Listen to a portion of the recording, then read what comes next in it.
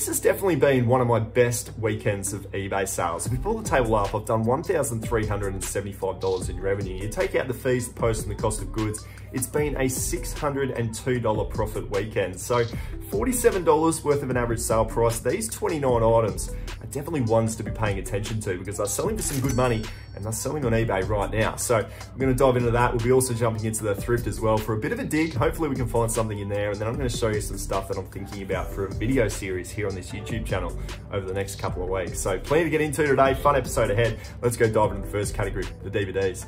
We've had some big winners in the DVD category this weekend, guys. 7 sales have come through, $283 in revenue, an average sale price of $40. So I spoke to my 30% clubbers on Thursday around this purchase. It was 6 seasons of SpongeBob SquarePants. I actually paid up at $4 a piece, but this one right here, seasons 9, 10, and 11, $56.99 plus $20 worth of international postage, a ripping sale. And then seasons 3, 4, and 5, we got $50 for this one plus $20 worth of international postage as well. So $147 coming in those two, a huge bolo to be looking out for.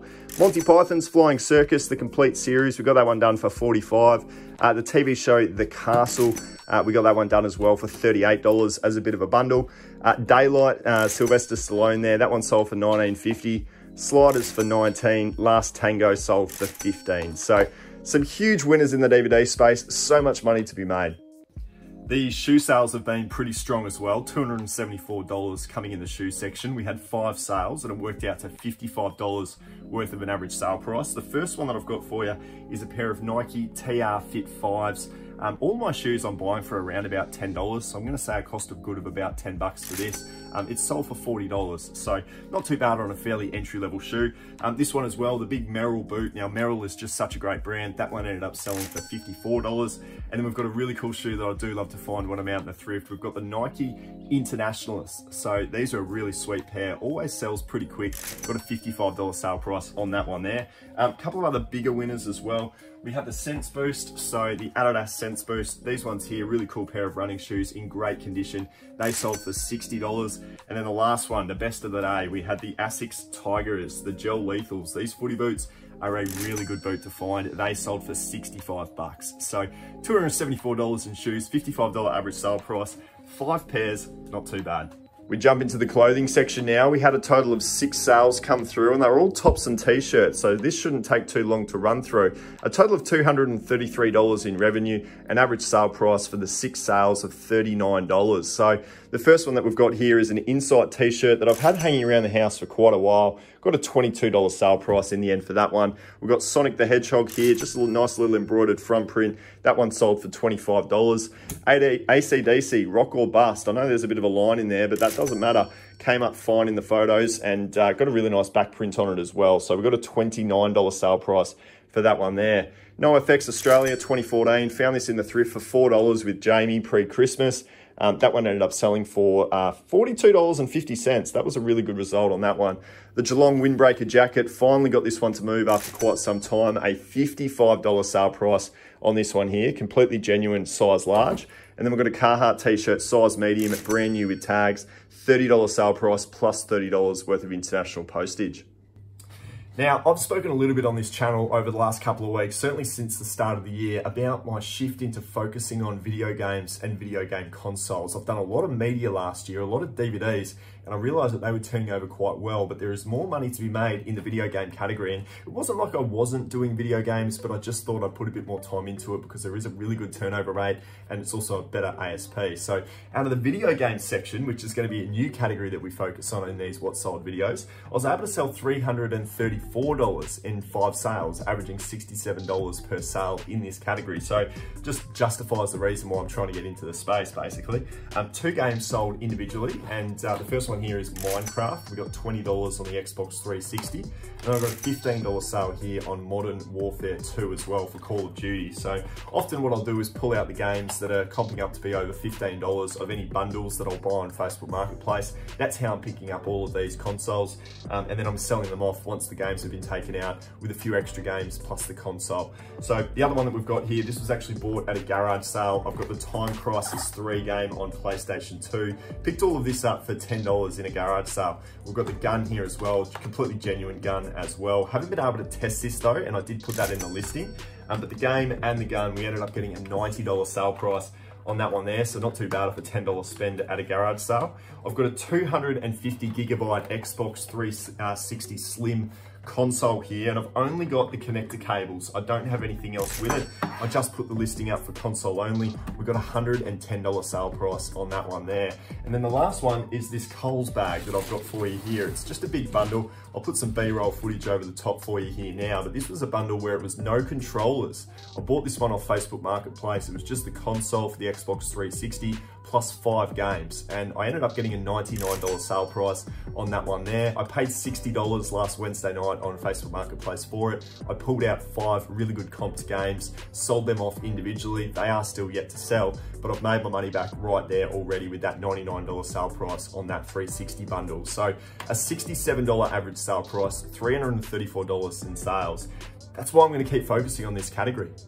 Now, I'm still working away on my flea market haul from yesterday. I've been madly listing these street sharks up that I got off Danny at Gold Coast Picker, and look, he's got a lot of cool stuff. I'm happy to do this on consignment with him. We're working on some street sharks at the moment, and I'm really happy to say we've already had 2 sales come in overnight. So less than a 24-hour sell-through rate. This guy was the first one that sold. He ended up selling for $90 plus $20 worth of international postage. He's off to Italy. And then the next one here is this guy right here. He ended up selling for $50, and we got $20 worth of international postage off to the USA. So these street sharks, all of them are comping anywhere between $50 to $160. Pretty sure this guy right here is worth about $160. So there's going to be some great money in all of these once they go on to sell. I've still got to list these ones up, but very happy to get these 2 out the door. We actually had a total of 6 international sales come through over the weekend. This was another one as well. Twister DVD Dance board game. Now, it's brand new and sealed, and that's how I like to do my board games. Too many opportunities for missing pieces when you're buying pre-owned, in my opinion. We've got a $37.95 sale price on this one here. $30 worth of international postage off to the USA. So I thought that was a really cool sale. We had 2 sales in the hat section as well. I've got a Tennessee Titans fitted, Reebok branded, very genuine hat there. That one only sold for $18.95. I bought it for $5, probably not making too much money on that one there. And then we've also got this one as well. We've got the Bunnings Warehouse Fedora hat. This one was bought out of the Bunnings store for $5, sold on eBay for a bit of retail arbitrage for $30. You take out $10 worth of postage and some fees. I've probably made myself $10 just buying it at the checkouts as I was leaving Bunnings. So that should be 28 out of 29 sales. The last one that I've got for you though is an absolute banger. I've got this one here, which is the Canterwood Crest book series. I spent $25, and believe it or not, this has gone on to sell for $125 in the space of just, I think, 3 or 4 days worth of a sell-through rate. So just a really big book series. If you can find that one there in multiples, you're going to go on to do some pretty good money to get it done for $125 to round out what has been an incredible weekend of sales. Pretty cool.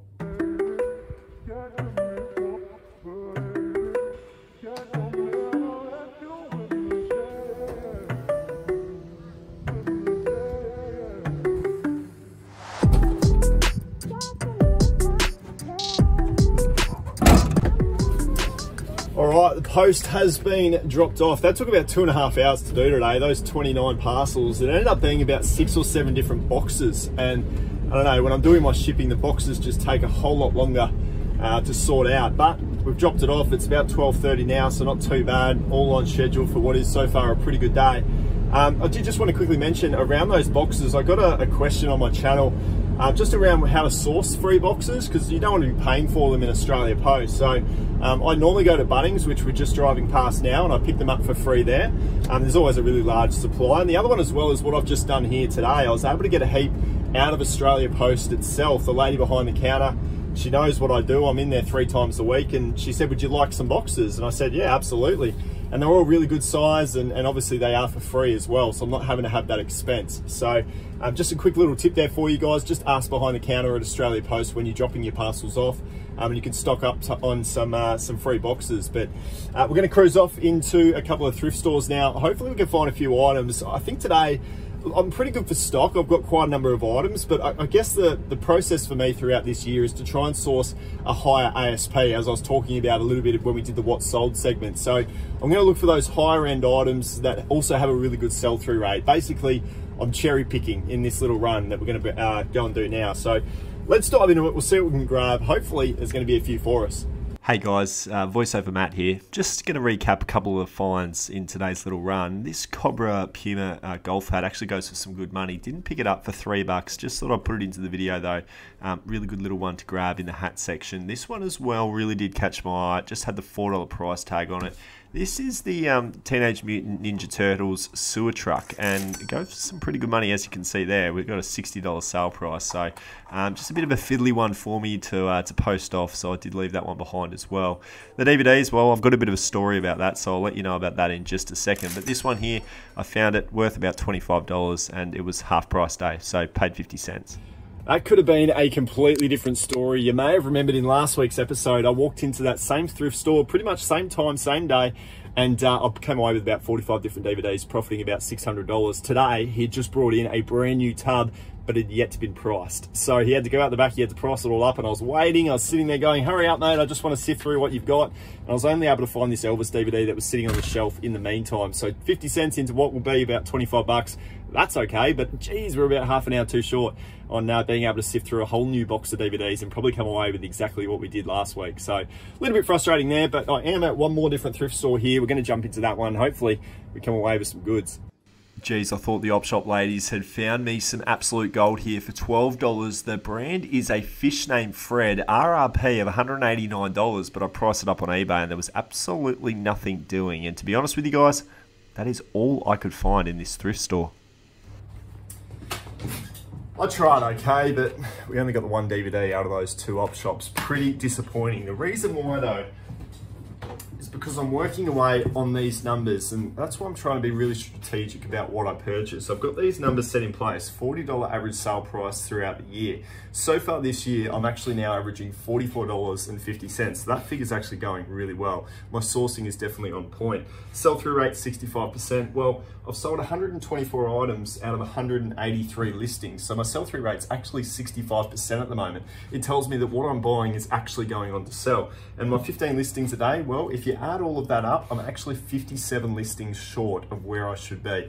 I'm doing about 11, I need to be doing about 15. But that provides a bit of context there on the numbers front on why I'm actually looking for these items that are comping up to be a really nice profit, a really nice sell-through rate, and a really nice average sale price. So unfortunately it was just the one today, but I'm really happy that I'm being very strategic about things. So guys, I'm sure you can relate to that. We've all got it. Excess stock, bad buys, stuff that we've got lying around the house. It might be listed, it might not be listed. In my case, all of this stuff is definitely listed on my eBay store, but it's well over a year. I've done a bit of an inventory cleanse over the holiday period, and all this stuff here is dormant stock that is just lying around the house and it just won't move. So I'll be going out over the next 5 weeks to flea markets, to garage sales, to pawn shops, basically to try and get rid of this as cheap as I possibly can. It's going to be a 5-part video series that documents the journey of getting rid of bad buys. And I think it can relate to all of you guys. We've all got the bad buys. We all learn as we go. And all of this stuff that kind of gets left on the wayside, we can actually go back to and we can do something about it to try and recoup some money. So I'm happy that I bought this stuff because it's taught me about the good things that I should be buying, but I want to actually get onto this and I want to actually make some decent money so I can go back and buy more of this stuff. So you're going to come along for the ride with me over the next 5 weeks. I wanted to save for the end of the video my 30% clubbers that stick around to the end. It's going to be a big video series and it's going to be relatable, and hopefully it's going to help you guys do the exact same thing with your piles. But it'd be cool to get your thoughts in the comments below. What you think I should go and do first? Should I go to the flea market and set up a stall? Do you think I should open up a garage sale? What would be the best way to clear the stock the quickest first? Or should I go to a pawn shop and see if I can flip it off there? Whatever the case may be, let me know in the comments below. If you've got any other ideas about how I could move this dormant stock, let me know in the comments below. I'm gonna go and list up more of these guys because they're making me some really decent money. I've already had 2 sales, as you would have seen from earlier in the video. So got a few more to list. I'm gonna get into that now and try and hit my 15 listings a day like I need to be doing for my numbers. So appreciate you being here, guys. I'm gonna leave you with the video right here, which is my trip to the thrift from last Thursday, where I'm buying this really good quality stock that's selling for a great price. So if you want to learn about what to buy to sell for that higher average sale price, go and check out that video there. Appreciate you guys, my 30% clubbers. You guys are the best. We'll see you soon.